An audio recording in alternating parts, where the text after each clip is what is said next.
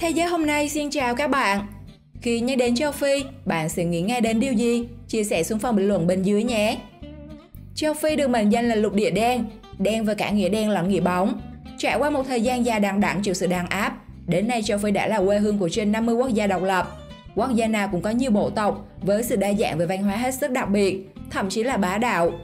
Có nhiều thứ điên rồ đến mức bạn không thể tin được. Một nơi rất nghèo nhưng lại rất giàu. Một nơi có đẹp quay mặt với cả thế giới. Một nơi ẩn chứa hàng ngàn câu chuyện chưa lời giải đáp. Chính những điều đó đã đem tới sự khác lạ cho lục địa đen trước toàn cầu. Hãy cùng Thế giới hôm nay khám phá về 15 điều điên rồ khác biệt chỉ người châu Phi mới dám làm nhé. 15. Đi ô tô. Theo bạn, một chiếc ô tô 5 chỗ thì có thể chứa được tối đa bao nhiêu người? Comment câu trả lời xuống dưới nhé. Đúng thì xe 5 chỗ thì nên đi 5 người. Nhưng đó chỉ là nhà sản xuất nói thôi, chứ các anh châu Phi thì đi tận 18 người lận nhé. Cảnh tượng này đã được camera ghi lại khi một chiếc xe 5 chỗ bị chặn. Công an giao thông yêu cầu mọi người bước xuống xe. Thật không hiểu kiểu gì mà những chàng thanh niên cao lớn lại có thể chui vừa vào chiếc xe bé tí thế kia. Thậm chí họ còn mở cốp và nằm gọn trong đó.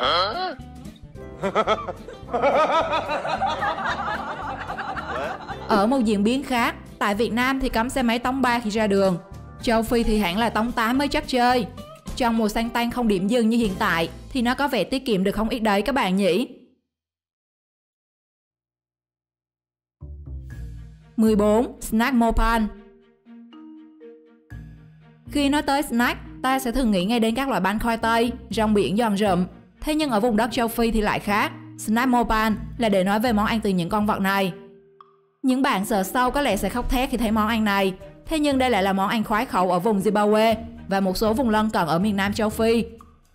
Snack mopane thường được chế biến bằng cách chiên hoặc nướng với than. Sau đó nó được cho vào thùng chứa và đem bán. Họ sẽ chia nó vào lon như cách chúng ta hay bán đậu phộng luộc.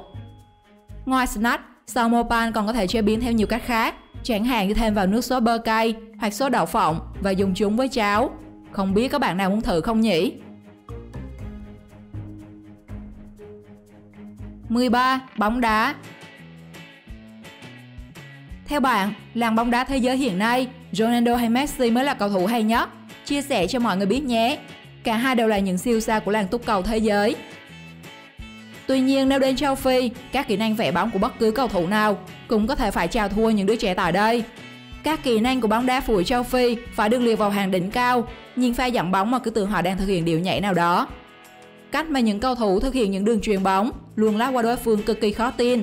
Đây là những thứ mà không ai có thể dạy được. Trên thực tế, những đứa trẻ châu Phi luôn cố gắng trở thành cầu thủ giỏi nhất.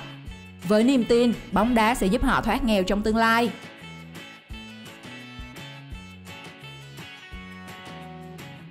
12. Giang bê tô. Thiên nhiên và con người ở châu Phi vẫn còn vô vàn điều bí ẩn và thuật voodoo là một trong số đó. Với nhiều người, đó là tôn giáo của bóng tối với sự liên kết với các linh hồn, cùng những ma thuật đen, hiến tế động vật, thôi miên vô cùng kỳ dị. Trong một lễ hội voodoo, người tham gia có thể được tận mắt chứng kiến những bí thuật kỳ dị, như một người không dây, không cần trục, vẫn có thể lơ lửng trong không trung. Bí ẩn nhất là giam bê tô. Đây là một vỏ bọc phức tạp từ những sợi cỏ khô nhỏ, vải vụn hoặc các vật liệu dạng sợi. Nó được xem như cảnh sát truyền thống và tòa án của người dân từ xa xưa đến nay. Điều đáng sợ là bên dưới khối rơm khổng lồ này là một viên đá. Dù không hề chịu sự tác động của con người, viên đá vẫn liên tục xoay như trong chóng. Khi dựng ra bê tô trên hòn đá, nó như một linh hồn nhập vào và bắt đầu di chuyển, nhảy múa.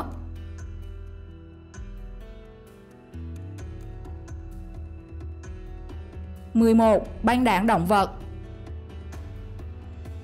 Ở khu vực Nigeria, có lẽ bạn sẽ phải sốc nặng khi nhìn thấy những băng đảng động vật như linh cẩu, khỉ đầu chó, rắn hổ mang hiện diện khắp mọi nẻo đường. Trong đó, linh cẩu là loài động vật ăn thịt nguy hiểm nhất, với bộ hàm khỏe hơn cả hàm sư tử. Ấy thế mà chúng vẫn đi nhởn nhơ và lấy tiền của người khác. Chúng cướp tiền của những người qua đường bằng cách biểu diễn, mua vui cho người khác. Những con vật được thuần hóa này là một phần thu nhập to lớn bởi sự kích thích và trí tò mò của những người qua đường. Bên cạnh đó, tại thành phố Hara, Ethiopia, những con linh cẩu được chạy tự do, được ví như đặc công của thiên nhiên, được cử đến để dọn dẹp đống đồ ăn hỗn độn mà mọi người tạo ra trong thành phố. 10. Đón giao thừa. Giao thừa là khoảnh khắc để mọi người bên gia đình chuẩn bị chào đón năm mới. Ở mỗi quốc gia, dân tộc, họ đều có những tập tục khác nhau cho thời điểm này. Nhưng có lẽ điên rồi nhất là ở châu Phi. Nếu đón năm mới ở Nam Phi, bạn nên cẩn thận khi đi qua những khung cửa sổ. Từ khoảnh khắc giao thừa, người dân nước này sẽ ném đồ đạc và vật dụng cũ ra ngoài, với mong muốn bỏ đi những điều không may mắn trong năm cũ và bắt đầu một khởi đầu mới. Sau đêm giao thừa, ngoài đường không khác gì vừa trải qua một cuộc xung đột của các phe phái. Và thật sự nếu như ở đây, tốt nhất là bạn nên cất mấy chiếc ô tô của bạn. Chứ đậu ngoài đường mà dân chúng thay nhau ném đồ qua cửa sổ thì toan các xe đấy. Chiến nhổ nước bọt. Đối với nhiều người, việc nhổ nước bọt trước mặt là một hành động rất thiếu tôn trọng đối phương. Tuy nhiên với bộ tộc Maasai thì ngược lại. Sinh sống tại vùng đất khô cằn, ít nước thừa nắng, nên đối với họ, nước là nguồn cội của cuộc sống. Họ tôn kính nước ở mức độ tuyệt đối. Ngay khi vừa ra đời, những đứa trẻ đã được nhổ nước lên đầu để thể hiện sự yêu thương. Trong văn hóa chào nhau, người Maasai sẽ nhổ nước bọt vào lòng bàn tay rồi mới bắt tay. Họ càng tôn trọng thì nhổ càng nhiều. Đặc biệt khi cầu mong lời chúc phúc của bộ tộc, bạn sẽ phải để những người xung quanh nhổ nước lên hết người bạn. Một tập tục khá là điên rồ các bạn nhỉ. 8. Đám ma. Bạn đã từng biết đến điệu nhảy quan tài này chưa? Comment cho mọi người biết nhé. Đây không phải là một bộ phim hay truyện hài, mà nó là một phong tục thật sự ngoài đời của người dân Ghana, châu Phi. Khi có người qua đời, người dân ở đây sẽ thuê một đội khiêng quan tài chuyên nghiệp và chia tay người chết trong tâm trạng rất vui vẻ. Bởi lẽ họ quan niệm rằng cái chết là điểm bắt đầu của cuộc sống mới. Mặc dù đời sống của người dân vẫn còn rất nhiều khó khăn, nhưng đám ma luôn cần phải trang trọng và hào phóng. Chi phí cho việc thuê đội hình nhảy và khiêng quan tài này lên đến 400 đô, khoảng 9,2 triệu đồng cho một lần. Khá là đầu tư đấy. 7. Tục cưới bá đạo. Châu Phi là vùng đất của rất nhiều bộ lạc sinh sống. Một số bộ lạc có những phong tục rất khác người, ngay cả đám cưới cũng vậy. Ở bộ tộc Zulu, khi một cô gái đi lấy chồng, họ phải thực hiện một điệu nhảy trước mặt tất cả thành viên gia đình hai bên. Điều quan trọng là cô gái còn thực hiện một cú đá cao. Điều này nhằm để chứng minh cô vẫn còn trong trắng. Trong khi đó thì chú rể cũng phải tham gia buổi kiểm tra trinh tiết nam giới trước khi kết hôn. Còn tại bộ tộc Swahili, đám cưới diễn ra khá bình thường. Tuy nhiên, ngày đám cưới cũng chính là ngày cô dâu và chú rể lần đầu gặp nhau. Chưa kể đêm tân hôn, một người phụ nữ lớn tuổi, được gọi là Somo, sẽ nằm dưới giường của cả hai để hướng dẫn cách động phòng. Có lẽ bạn sẽ không tin, nhưng khi một cặp nam nữ đám cưới ở Berber, vùng Bắc Phi, họ sẽ phải chia phòng cưới cùng với những cặp đôi khác trong đêm tân hôn. Họ làm quen, trao đổi kinh nghiệm với nhau trong vòng 5 ngày, và đến ngày cuối cùng, chú rể mới được tháo tấm che mặt của cô dâu xuống. Nếu bạn biết thêm tục cưới bá đạo nào của châu Phi thì chia sẻ xuống dưới nhé. 6. Mốt nhổ răng. Châu Phi có lẽ là vùng đất đi ngược với phần còn lại của thế giới. Trong khi những nơi khác, mọi người đều mong muốn có một hàm răng đều và đẹp, thì người dân ở Cape Town lại cảm thấy mất hàng tiền đạo phía trước lại trông đẹp hơn. Họ gọi đó là nụ cười Cape Flat. Cả nam và nữ nơi đây đều nhổ đi những chiếc răng cửa ở hàm trên. Một số người còn cho rằng nhổ răng giúp hôn tốt hơn và gọi đó là khoảnh khắc đam mê. Dù ảnh hưởng ít nhiều đến việc ăn uống, thế nhưng họ vẫn chấp nhận và yêu thích nó. Không có răng cửa thì họ cặp bắp thế nào nhỉ? 5. Người đà điểu. Trong khi các bộ lạc khác chỉ khác chúng ta về các phong tục tập quán, thì bộ lạc Vadoma ở châu Phi lại khác ở cả hình dáng cơ thể. Thay vì một đôi chân 10 ngón, người trong bộ tộc này chỉ có 2 ngón trên mỗi bàn chân, và nó được ví như bàn chân của những con đà điểu. Nhiều người tin rằng đây là do tổ tiên của họ không phải là con người, mà là người ngoài hành tinh. Một số khác lại cho rằng đây là kết quả của quan hệ cận huyết, bởi bộ lạc này chẳng bao giờ tiếp xúc với con người bên ngoài. 4. Lễ hội đổi chồng. Wodabe là bộ lạc có những người đàn ông điệu đà nhất trên thế giới, khi luôn trang điểm và mang theo gương mỗi khi ra ngoài. Họ phải làm thế bởi đây là sự đánh giá cơ bản của những người đàn ông nơi đây. Trong lễ hội The World của bộ tộc, những người đàn ông thường dành ra 6 giờ để trang điểm. Ai có phần họa mặt đẹp nhất, người đó sẽ thu hút được sự chú ý của nữ giới. Vì bộ lạc này theo chế độ đa phu, một vợ nhiều chồng. Do đó nếu cảm thấy một anh chàng hấp dẫn, họ được quyền bỏ rơi người cũ để tìm đến người mới. Đối với họ, việc tham gia vào các lễ hội khi có chồng hay chưa là như nhau. Phận con trai 12 bên nước là đây phải không mấy anh? 3. Châu Phi rất giàu. Châu Phi giàu, nghe thật lạ đúng không?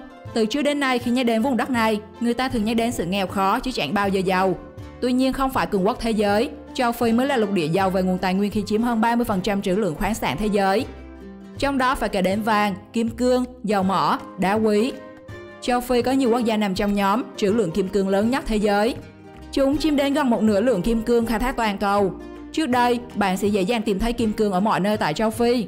Thậm chí trẻ nhỏ còn sử dụng những viên kim cương thô để làm trò chơi cho mình. Tuy nhiên, do sự đàn áp thuộc địa từ ngày xưa, cộng thêm những vấn nạn của đất nước, đến bây giờ nhiều nơi ở Châu Phi vẫn nghèo nàn và không đủ cái ăn cái mặc. 2. Đạo tại muôn nơi. Trộm cướp là một trong những vấn đề nan giải ở những vùng, thành phố lớn ở Châu Phi. Ra đường 1 mét vuông chắc hơn chục thằng cướp. Chỉ hó hê một xíu thôi cũng khiến bạn trắng tay. Thậm chí đạo tặc không chỉ có một mình mà chúng còn có hẳn một đội nhóm chuyên nghiệp. Khi đã phát hiện con mồi, chúng sẽ luôn rình rập chờ cơ hội tấn công. Nếu sau này có dịp du lịch sang Châu Phi thì bạn hãy nhớ cẩn thận đồ đạc, không thì khỏi về nước luôn đấy. 1. Tiêu chuẩn cái đẹp ở Châu Phi. Không giống ở các lục địa khác, tiêu chuẩn cái đẹp ở Châu Phi là thứ mà có lẽ sẽ chẳng ai dám làm theo.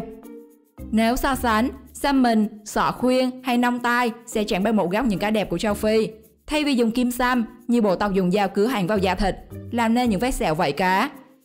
Một số bộ tộc khác thì mài răng cho thật nhọn, trông không khác gì những hàm răng cá mập. Một số nơi thì tôn thờ những cơ thể béo tròn để tăng cân nhanh nhất. Những người đàn ông ở bộ tộc Body đã uống sữa tươi và máu nóng lấy từ gia súc, đặc biệt là bò để cung cấp thêm đạm cho cơ thể. Và rất nhiều tiêu chuẩn khác như nong môi, khoét mũi mà nghe thôi cũng đã thấy sốc chứ đừng nói đến thử. Điều gì ở Châu Phi gây ấn tượng cho bạn nhất? Chia sẻ xuống dưới cho mọi người biết nhé. Like và subscribe để đón xem nhiều video hơn. Chào tạm biệt và hẹn gặp lại.